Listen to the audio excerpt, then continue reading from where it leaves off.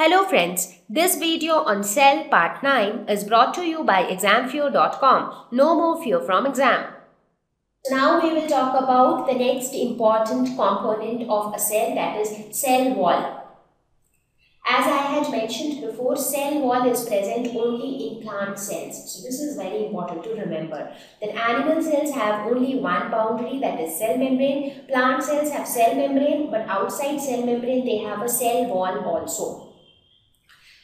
So what kind of boundary is cell wall? So it is a rigid covering outside plasma membrane. Now when we were talking about the cell membrane or plasma membrane, I told you that it is a very thin and delicate boundary. It is not very rigid or strong, but unlike that, cell wall is a rigid covering. So that is an important difference between a cell wall and a cell membrane. So often people get confused with cell wall and cell membrane. So cell membrane is a bigger term than wall. So a membrane is present in both of them, both plants and animals. But cell wall is only in plants. Now why do plants need a rigid covering? That's because plants are more delicate. They have more flexibility. That's why you would have seen that it is very easy to tweak the stems of a plant or to break it off, because plants cannot protect themselves as such. They cannot move from one place to another. So they need more protection, and that is why there is this rigid covering called cell wall. So if you look at a plant cell, this is how a plant cell looks like. So this yellow colored boundary is the cell membrane, and just outside the cell membrane you have another green boundary, that is cell wall.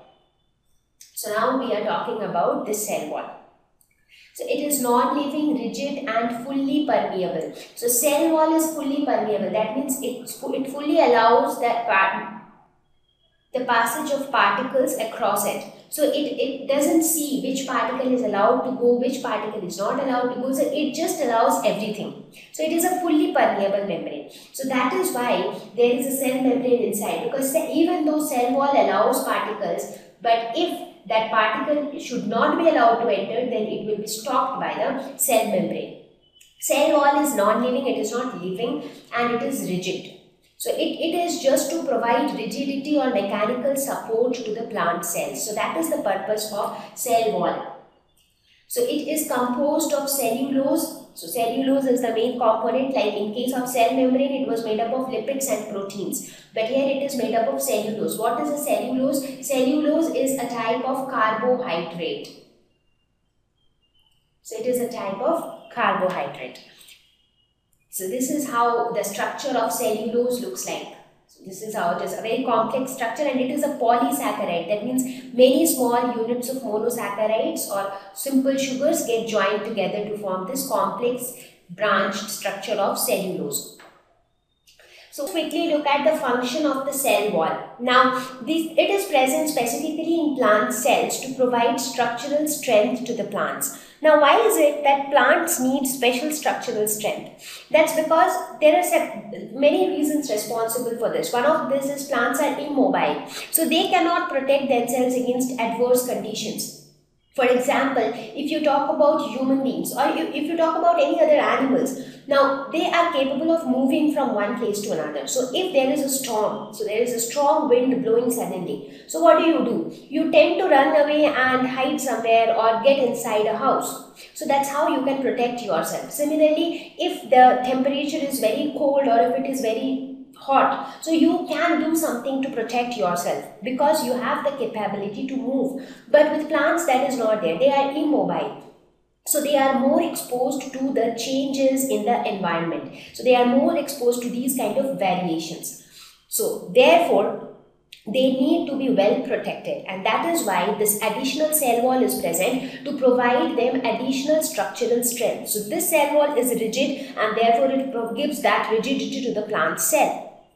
It also prevents bursting of cells in hypotonic solution. Now just now we discussed what happens in hypotonic solution. Hypo means less. So when the concentration of water is less inside the cell. That means the concentration of water is more outside. So what will happen? Water will move from outside to inside. So the cell will start swelling up. Now as a result, what can happen is, if the cell swells too much, it can break. That's because if there is no cell wall, in that case it can break, because the cell membrane is anyways thin and flexible. But in plant cells, since they have an additional rigid cell wall, so the cells do not burst easily even when it is present in hypotonic solution. What happens in this case is, now as the cell swells, so a pressure is exerted on the cell wall. So cell wall is rigid, so a pressure is exerted on the cell wall. The cell wall, had it been very delicate and thin, it would have bursted. But it is also rigid. So the cell wall will exert a counter pressure. So it will exert an equal and opposite pressure. Therefore, the plant cells can withstand greater changes in surroundings than animal cells. I mean, that is how the plant cells have been equipped, that even though they cannot move, but they will be able to manage with the variations in the environment. So now let us quickly compare the cell wall with cell membrane. Now there are quite a few differences. Let us quickly see. First of all, cell wall is present only in plant cells, but cell membrane is present in both plant as well as animal cells. Cell wall is non-living, but cell membrane is living. As I said, cell membrane is present inside. Cell wall is permeable, it allows everything to pass across it, but cell membrane is selectively permeable. It will only allow selective substances, and that too, the substances will flow across the cell membrane as per the concentration gradient. Cell wall is rigid, cell membrane is thin and delicate, and it is also flexible. Thank you. Please visit www.examfear.com to watch more educational videos with a better experience. Please do not forget to like and subscribe to our YouTube channel for latest updates. Thank you once again.